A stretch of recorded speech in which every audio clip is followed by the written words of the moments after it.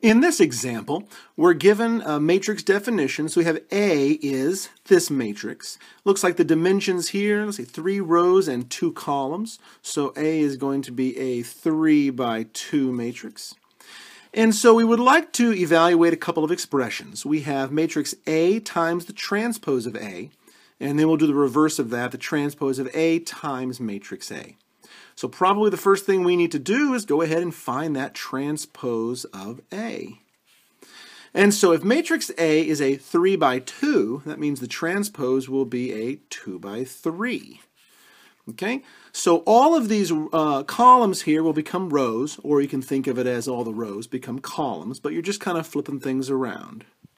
So let's go ahead and make this column into the first row, so 2, 0, 7. And we'll go ahead and make the second column here into this second row. Okay, so there are all those entries, and that's what this is going to look like when I find A and the transpose of A as well. So let's look at this first multiplication.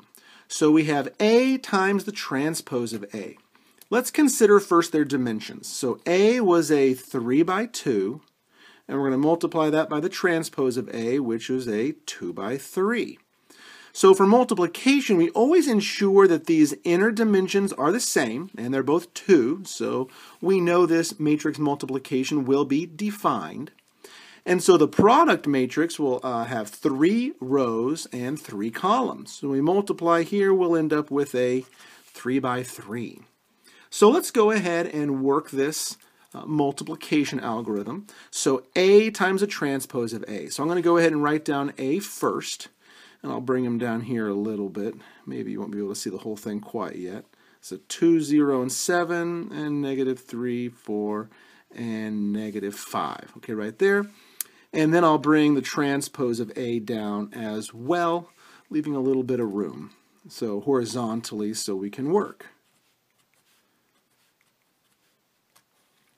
Okay, right here.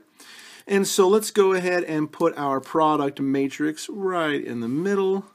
And I like doing it this way because it's a great visual representation of the multiplication and how all of it fits together, and the entries end up right here. So we said this product matrix is going to be 3 by 3. And we see that we have 3 rows that we're coming across and 3 columns that we're coming down. So indeed that will be a 3 by 3. And so remember, we're going to have these series of multiplications, and then we're going to add them all together. So the first term in this first row, and the first term in this first column, so 2 times 2 is 4, and then the negative 3 times the negative 3 is positive 9, so we'll add them just like that. So again, across the rows and down the columns. So let's go ahead and move on to row 2, column 1. So we'll come across this row and down this column. So 0 times 2 is 0. And 4 times negative 3 is negative 12. And finally, this third row with this first column, 7 and 2 is 14. And then negative 5 and negative 3 is positive 15. So that's what that first column will look like. Let's go ahead and move on to the second column. So row 1, column 2. 2 times 0 is 0. And negative 3 times 4 is negative 12. And you'll see that similar right here. So, row 2, column 2, 0 times 0 is 0, and 4 times 4 is 16. And moving on, 7 times 0 is 0, and then negative 5 and 4 is negative 20. Okay, so last column now. So, row 1, column 3. 2 times 7 is 14, and then the negative 3 and the negative 5 is plus 15. And you saw we had that in the corner over here as well. And then row 2, column 3, 0 and 7 is 0, and then 4 and negative 5 is negative 20. And you saw that occurred right here as well. And finally, we have 7 times 7 is 49, and then negative 5 times negative 5 is positive 25. So you can see how there's a lot of patterns when we have the multiplication of a matrix with its transpose, or the transpose of a matrix with the matrix itself.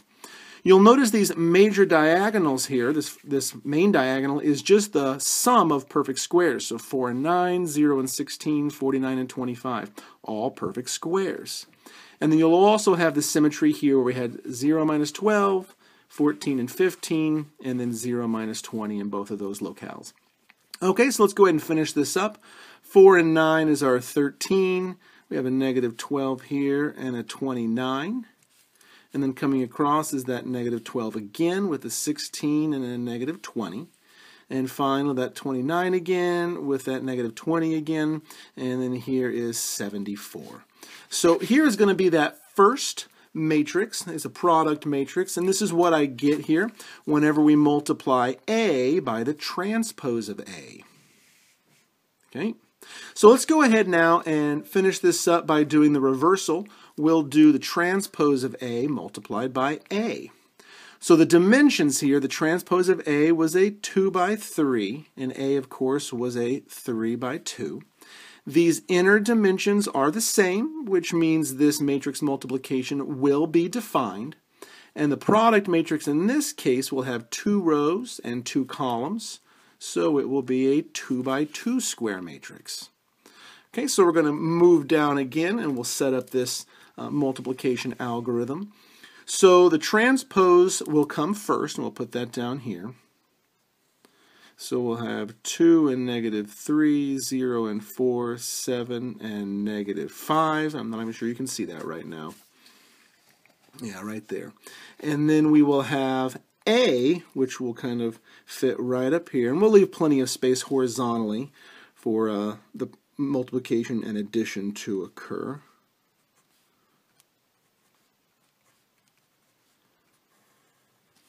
Okay, right there. And then we'll squeeze this product matrix in right here. And once again, I like this visual representation. So we said this is going to be a 2 by 2 square matrix, and it looks like it will be. We have 2 rows that we're going to come across and 2 columns that we're going to come down.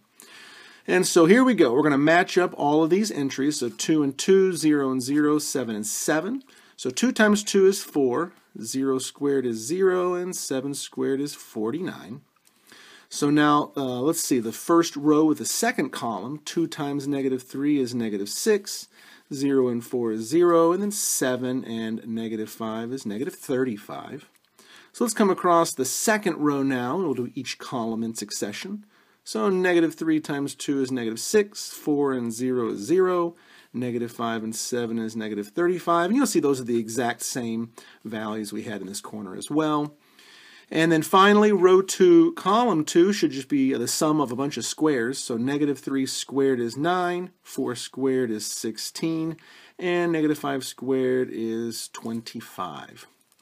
So to wrap this example up, let's go ahead and figure out what the entries are for this final 2 by 2 square product matrix.